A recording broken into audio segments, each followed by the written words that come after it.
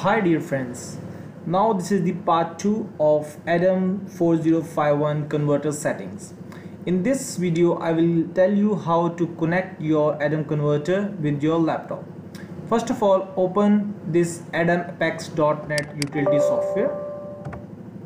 Okay, that's your software. When you have to plug in your USB serial cable, you must have to go to the device manager. Here is the device manager, and that is the COM port number, and this is the COM port 4. Okay, for further setting you want to set these are the baud rate, data bits, parity and stop bits. These are the by default settings. You must not want to change any settings in this pop-up window. Let's close it, and here is the COM port 4. Now here is the COM port 4. He said that you are already using. Okay, I'm already using this. He's right.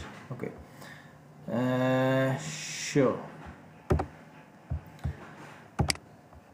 Okay, let's move towards the COM port 4. I will double click on it. Okay, these are the COM port 4 settings. Now click on the search modules. Click on the start. As you can see, one module is connected with the COM port 4. Okay, click on this module. Okay, this is the slave ID of this module, and this is the baud rate. And next move to the data, and here you can see DI13 is on. Now I'm going to on the DI14. Okay, DI14, and now DI15. Okay, and now DI11.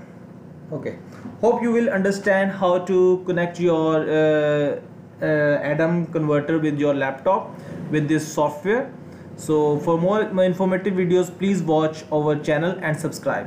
Thanks for watching EME solution videos.